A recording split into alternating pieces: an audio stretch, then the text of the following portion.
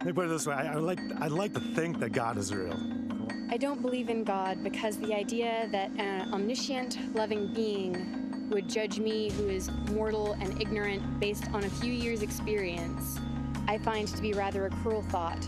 All the power that God has, he, she, it has given to me. So we're definitely one. I hope there's something else out there. It'd be fun to experience either that or we're all just evolved apes.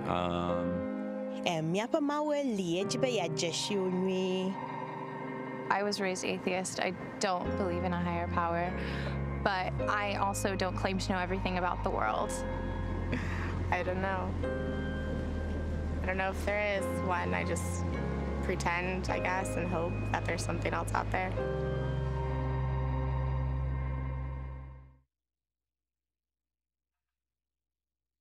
Is there a God?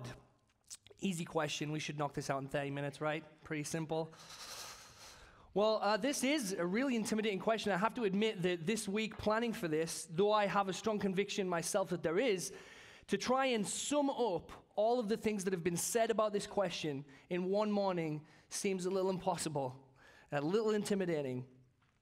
Because this is one of the biggest questions any of us have ever asked about life. Any question that we've come up with about who we are as people, about what this world is really all about, this is the big one. Now, you may expect that someone like me who works in a church kind of answered this question really easily in my life. But for me, it wasn't a moment where a light switched on and I just said, yes, there's a God. I definitely believe in one. It was more like a journey, something that I wrestled with for a long period of time. And maybe it's something that you have had a lot of questions about for a long period of time. Maybe this question about is there a God is something that you have been thinking about for a very long time, and that's why you decided to jump in with us this week and look at this question. Now, people draw their conclusions about this from many different kinds of places. Maybe you grew up in a family that was very religious, had a lot of spiritual beliefs, and so for you, believing in God just kind of seems like second nature.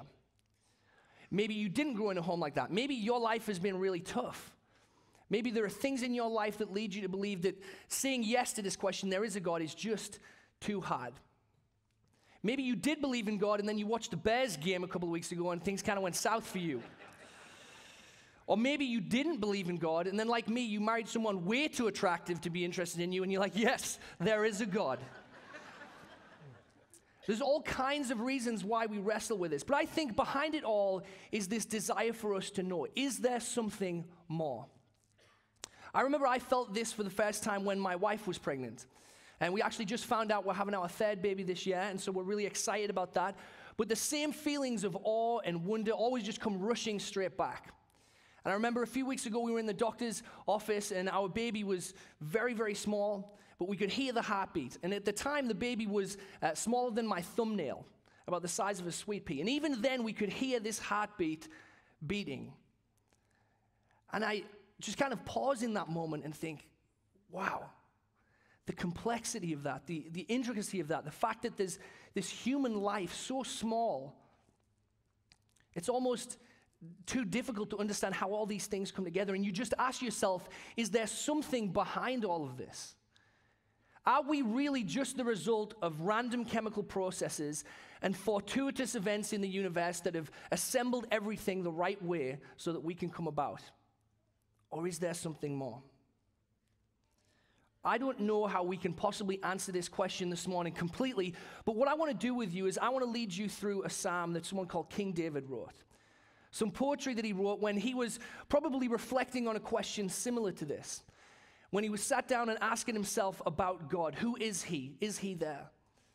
And in this psalm, I think that we find three pieces of evidence, not proofs, but evidence that God is real and that he is with us. We're going to look at the evidence of nature, the evidence of morality, and the evidence of hope. And my challenge for you this morning is whether you are a deeply convicted religious believer, whether you are a curious seeker, or whether you are a definitive doubter, let's all start from neutral ground this morning and ask ourselves afresh, is there a God? So if you want to read with me, we are in Psalm 19. Let me read this through and then we'll take a look. David writes, "The heavens declare the glory of God, and the sky above proclaims his handiwork. Day to day pours out speech, and night to night reveals knowledge. There is no speech, nor are there words whose voice is not heard. Their voice goes out through all the earth, and their words to the end of the world. In them he has set a tent for the sun, which comes out like a bridegroom leaving his chamber, and like a strong man runs its course with joy. Its rising is from the end of the heavens, and its circuit is to the end of them. And there is nothing hidden from its heat. The law of the Lord is perfect, reviving the soul. The testimony of the Lord is sure, making wise the simple. The precepts of the Lord are right, rejoicing the heart. The commandment of the Lord is pure, enlightening the eyes. The fear of the Lord is clean, enduring forever. And the rules of the Lord are true and righteous altogether. More to be desired are they than gold, even much fine gold, sweeter also than honey and drippings of the honeycomb. Moreover, by them is your servant warned. In keeping them there is great reward. Who can discern his errors? Declare me innocent from hidden faults. Keep back your servant also from presumptuous sins, and let them not have dominion over me. Then I shall be blameless and innocent of great transgression. Let the words of my mouth and the meditation of my heart be acceptable in your sight, O Lord, my rock and my redeemer." So the first thing I want to look at this morning is the evidence of nature. Now, I am a big fan of Legos. I am totally unashamed to say that even at 31, if you bought me a Lego set, I would be your friend. I've actually discovered now, because I'm a huge nerd, that Lego actually creates custom Lego sets now for adults that couldn't grow out of it. So you get to tell them what you want them to make for you, and then you get to buy it for a ridiculous price. But I've also tried to get my sons into it, right? Now my sons are getting older. I'm saying, hey, do you want to play with some Lego? And if they say no, I say, well, we'll just buy it anyway, and then Daddy can help you with that. But I love doing Legos, right? Now, if you went into a room and you'd been coming over to my house, and you go into my son's room, and in the middle of the floor was like an Apache attack helicopter Lego set, and you saw that helicopter sitting there, would it ever occur to you that perhaps by a chance of various forces and movements that Lego has come together itself? Probably not. Because when you see a complex structure or a pattern, something of that nature that has a clear design to it, and you think, could this be the result of a gust of wind blowing in and clicking all these blocks together? Could these tiny little intricate pieces of it just find the exact right place? Maybe a mathematician out there would tell me that that's a slim possibility. But that's not our instinct. That's not what we go towards when we see that. And when David looks at creation and he thinks about God, that's not the conclusion that he draws either. When David's writing this and he sat with God, he says, "The heavens declare the glory of God. The sky above proclaims his handiwork. Day to day pours out speech, and night to night reveals knowledge." The Apostle Paul, a writer in the New Testament, says something very similar to that. He says, "For his invisible attributes, namely his eternal power and divine nature, have been clearly perceived ever since the creation of the world in the things that have been made." There's a great deal of positive evidence, I think, in the world around us, in nature, to suggest that there is a God. Because when we look around, we see these complex patterns, these structures, things going on in the universe around us that suggest this seems to be the work of a designer, of a creative mind. Even the idea that there is something as opposed to nothing suggests that there's been some kind of thought or creative intention behind it. Why would everything come together in the way that it has? Now, I totally realize that just saying that this morning does not definitively prove anything at all about God. There are many men far more intelligent than I that have tried to wrestle with this question and come to different conclusions. But I think one thing that we should at least acknowledge together this morning is that though sometimes this is kind of portrayed as a wrestling between intellectual ideas and scientific study and then faith, that really it's not quite as black and white as that. Faith and reason are not necessarily two things that are opposed. You see, most of us quite often will take the presupposition that, well, faith is something that you do or believe when you don't have evidence. And really, if we use our faculty of reason and our senses and we think about this as grown adults, then there's no way that something like faith could make sense. This is actually the question that someone called Richard Dawkins asked in a debate with a Christian. Richard Dawkins is a biologist and a very famous atheist. He wrote a book called The God Delusion. And in his debate, he was arguing with a man called John Lennox, a mathematician from England. And he said, faith is only the kind of word you use when you don't have evidence. Faith is what you say when you have nothing else to support what you believe. And John Lennox replied, well, I don't think that's the case. Let me ask you, Richard, do you have faith in your wife? And Richard Dawkins says, yes. And then John Lennox asked him again, is there any evidence for your faith in your wife? And Richard Dawkins was forced to reply again, yes, there is. You see, the truth is faith and reason are not opposed. They are partners. In almost every belief that human beings can hold, we are using a partnership of reason and faith when we think things out. Tim Keller, a pastor from New York, has talked about this quite a bit. And he suggests that even in the idea of atheism, there is a measure of faith being used. He said, if there is no God, then either original matter sprang from nothing, or original matter has always existed, or there is an infinite regress of causes without beginning. Each of these answers takes us out of the realm of science and the universe we know. They are nothing short of miracles. See, the truth is to hold a belief that there is no God at all, whilst perhaps reasonable, is also using just as much faith as a position that there is a God. One way or the other, we do not have empirical proof that there is a God in this universe. It's why we continue to wrestle with this question. So we shouldn't be setting up faith and reason as enemies.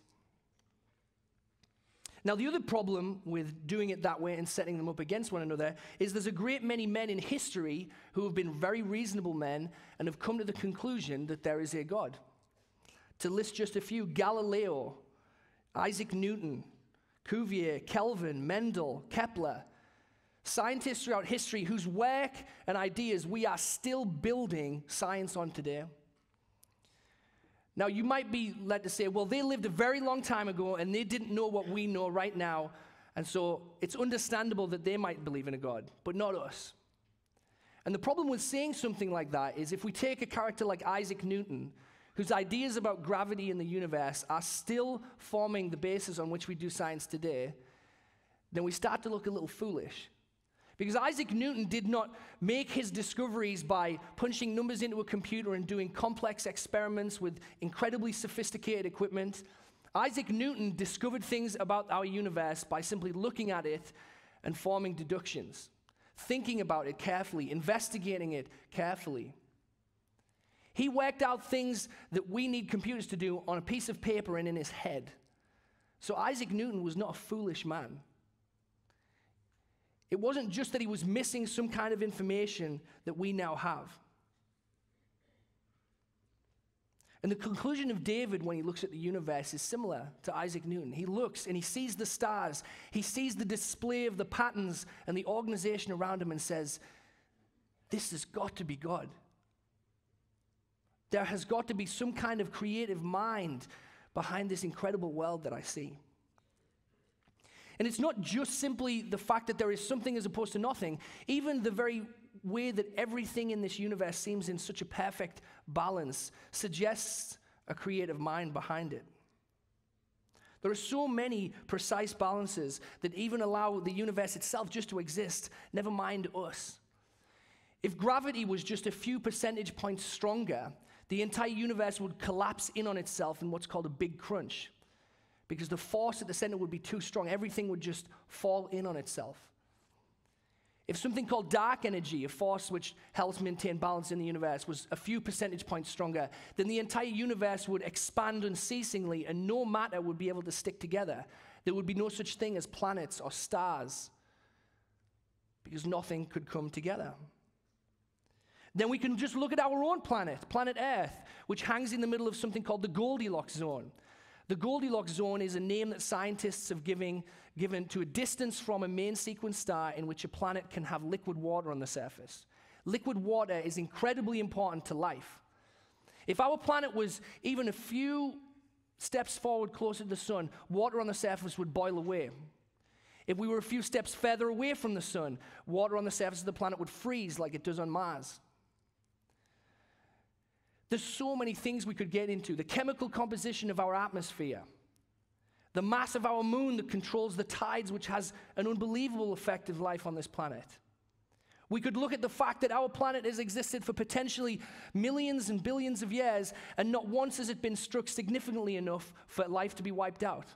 When at any given time there is countless numbers of astronomical bodies flying past us. We could look at cosmological constants like the speed of light, things that just all together form this perfect balance in which the universe can exist and we can exist. Now, when we think about all those many complicated philosophical and scientific ideas, we can look at them, and I think we can only really find two conclusions. Either someone has intentioned it to be that way, or it is the result of sheer chance. Either by sheer luck, countless numbers of scientific things have come together in the perfect proportion to allow our planet to exist, or someone has done it on purpose. Someone has set up a balance which allows us to live. Francis Collins, the director of the Human Genome Project, wasn't a Christian when he started doing his scientific work. But what he said was that we live on the knife edge of improbability. The unreasonable effectiveness of mathematics points to God's existence. There is no particular reason why all the events of the universe should follow such simple mathematical equations. I think when we consider the evidence of nature, we've got to come down to one more question. What requires more faith? What requires more faith to believe about the world in which we live? That all of these countless numbers of things that are far beyond you and I, have come together as a matter of chance, or that someone has intentioned them. But this is not the only evidence we have. We have the evidence of morality. Now, I'm not the best DIY guy at all. In fact, I despise doing DIY projects because I usually destroy a part of the house when I do it. But nevertheless, I want to make sure that I'm a good husband and I'm helping Janae do those things. So whenever we've got a project to do, hanging a shelf, anything like that, I will go ahead and YouTube it and figure out how to do it. It never works out well for me. And in particular, the time when it gets the worst for me is when I'm trying to hang something level, like a picture or a mirror or something like that. There's actually a mirror in our house, so if you were to lift it off the wall, there's like 6 drill holes going down on each side, and we just hide those, right? Now, what's particularly embarrassing for me is whenever you are trying to get something level, there is a tool whose name is the name of your problem, right? You never feel more stupid than when the tool has got the name of your problem, like level, right? Why was I eyeballing that? And of course, the way level works is that it gives you a standard by which you can measure things, right? So if I'm trying to hang a mirror, if I'm trying to hang a shelf, I hold my level up, and it tells me exactly at what kind of distance I need to hang it. It tells me, okay, I've got it set, I've got it straight, I can put my holes in, I can put my screws in, I'm good. But without a level, and you're doing it the Andrew Griffiths way, and you're eyeballing it, it might look very level to you, but you have no way of knowing whether it is or not. Without this tool, without this standard, I can't say for sure whether I have actually got something level or not. I need something against which I can measure it. And morality actually works in a very similar way. When we start talking about things that are right and wrong, in order to say that, we need some kind of standard to measure it against. How do we know what's right and wrong? David, when he continues this psalm writing, he comes to a point where he says, "The law of the Lord is perfect, reviving the soul. The testimony of the Lord is sure, making wise the simple. The precepts of the Lord are right, rejoicing the heart. The commandment of the Lord is pure, enlightening the eyes."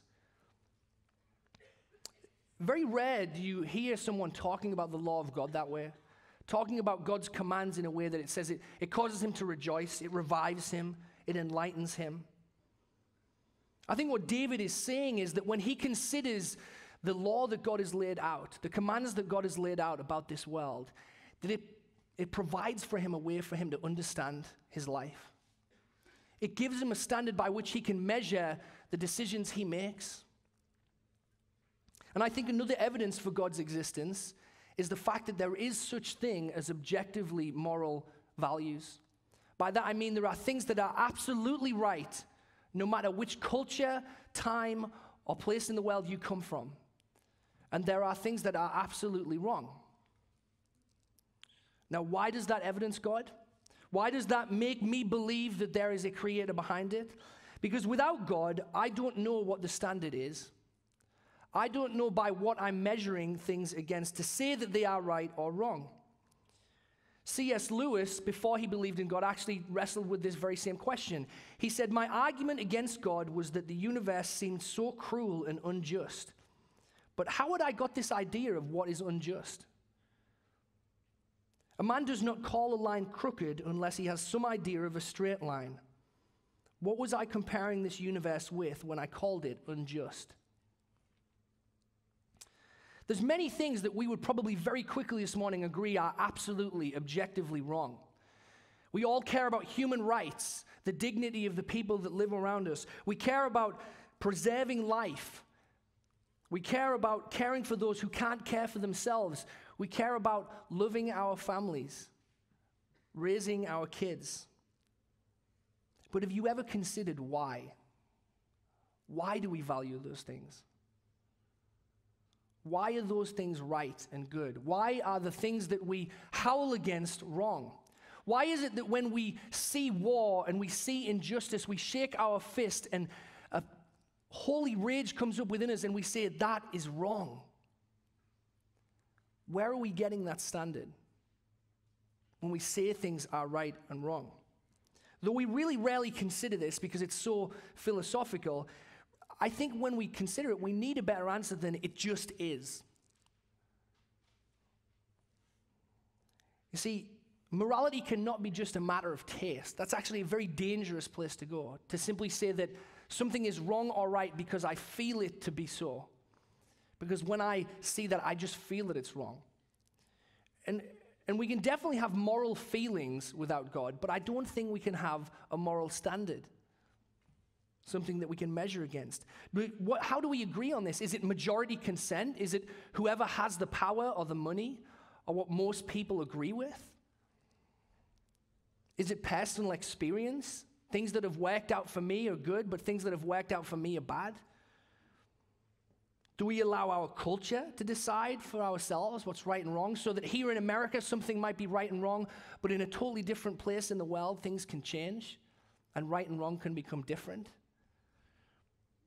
Laws change, cultures change, countries change, people change. Terrible things can be done that are called moral, and in another generation they can be called immoral.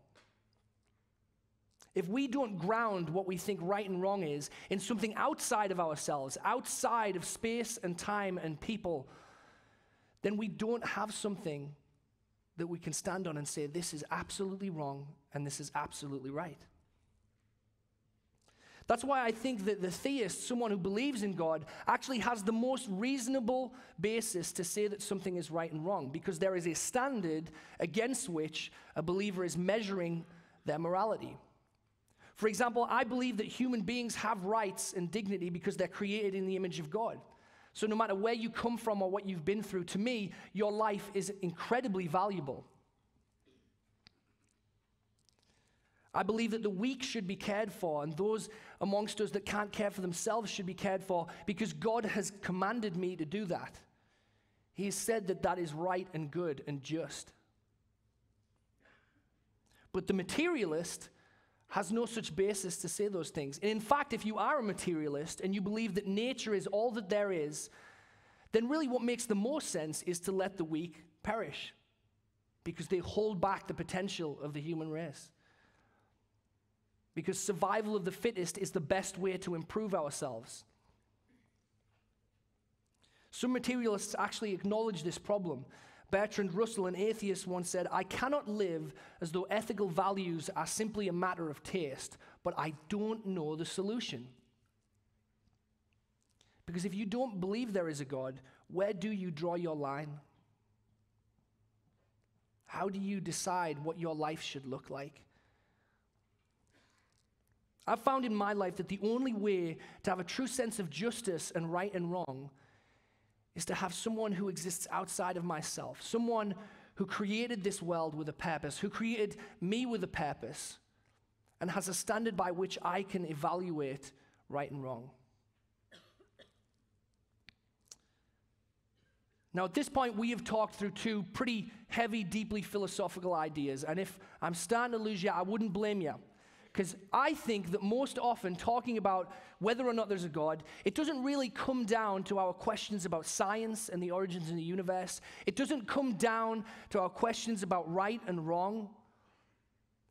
Most often the question of is there a God comes down to who that God really is. You might hear people say things like, well, I couldn't believe in a God that would do this. Or I couldn't possibly believe in a God that would allow this. Those are some of the questions that I've wrestled with in my journey. When I thought about, is there a God? I didn't come to my conclusion because someone said, well, there's no better scientific explanation, Andrew. And so I said, okay, I'm in. It was because there was questions in my life, experiences in my life that I needed to wrestle through. I needed to know what he is really like. What I really needed was the evidence of hope that David talks about. He says at the close of his psalm, let the words of my mouth and the meditation of my heart be acceptable in your sight, O Lord, my rock and my redeemer. When David talks about God, he is not talking about some cosmic creator that's far off in the distance that can't be known. He's not talking about some moral judge that judges us coldly at the end of our lives, but someone who is deeply involved in the experience of his life. David calls him my rock, my redeemer. He talks about being in his sight, being seen by him. Ultimately, the Christian conviction about God, it isn't built on philosophy.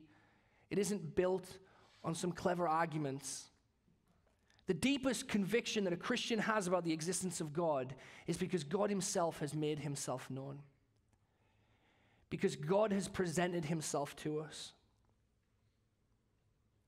Chances are, if you say to me, I don't believe in the God that could do this or is this way, I don't believe in that God either. And in fact, many of the concepts and popular ideas of God that exist in our culture are not the depiction of God in the Bible. So let me tell you this morning the God that I do believe in, the God that the Bible tells us about. I believe in the God who is revealed in space, time, and history. The God who, with his words, spoke the universe into existence. The God who from the very beginning crafted human beings to be in fellowship with him, to know him, to walk with him, to love him, and enjoy him. The God who created us in his own image so that every human life has dignity and worth, from the womb to the classroom, to the operating room, to the boardroom. I believe in the God who called Abraham, who said to him and called him out of a foreign land, I am going to use you and through your family bless the ends of the earth. And I believe in the God who said to that same man's wife, in the barrenness of your womb, I'm going to bring forth new life, and through whom all the nations of the earth will be blessed. I believe in the God of the Bible who, when he looked at his people suffering and heard their cries, was compelled to come to their rescue, to pull them out of slavery, to redeem them so that they could come and know him and worship him and enjoy him. I believe in the God who throughout the history of humanity has sought and searched and fought for human beings. I believe in the God who does not stand at a distance, but who enters into our world, about whom John in the New Testament wrote, he was in the world and the world was made through him, yet the world did not know him. He came to his own and his own people did not receive him, but to all who did receive him, who believed in his name, he gave the right to become children of God, who were born not of blood, nor of the will of the flesh, nor of the will of man, but of God. And the Word became flesh and dwelt among us, and we have seen his glory, glory as of the only Son from the Father, full of grace and truth. I believe in a God who has involved himself with the suffering of this world, who has taken on our form and walked through what we walk through and felt what we feel. I believe in the God who gave his son, his most treasured son, for my sake and for your sake, to redeem this broken world and to set right what has gone wrong. I believe in the God who raised that same son 3 days later from the grave and presented him to over 500 witnesses and gave them the good news that what was wrong has been made right, and that all that come to him can know him. And finally, I believe in the God who loved me and called to me, even though I gave him no reason to do so, even though I am one among millions and am insignificant in the sight of someone of this power. And I believe in the God who does the same thing for you, who calls you and knows you, every hair on your head, every beat of your heart, every tear that you shed. We can argue backwards, forwards, sideways, every way that we could possibly imagine. Is there a God? But when it comes down to it, I don't think that we wrestle with this question because we want to know an explanation for the origin of the universe. I think we wrestle with this because we want to know, is there someone out there that values my life? Is there something beyond this which makes my life significant? I believe that there is. I believe that the strongest evidence I have as a Christian that God is real is not philosophy, is not science, but experience. That I have no other explanation for what I have experienced in my life and in the life of those around me than that there is a God who has called out to us, that has made himself real to us. As we finish what is a way too brief explanation of this question, my challenge to you and my edge to you is to pause and to think about the God of Christianity, the God that David talks about, the God who does not wait for you to understand him or accept him before he loves you and gives himself for you. In all the cultures, in all the religions, in all the places in the world, you will not find a concept of God like that. A God who does not ask you to find your way to him, but who makes his way to you. Would you pray with me as we close this morning?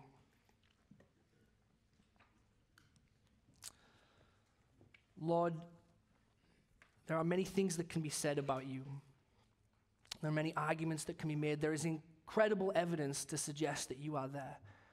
But Lord, I thank you for the evidence that beyond your existence, you are a God who draws near. I thank you for the moments in my life where you have made yourself plain to me through my smallness and my misunderstanding.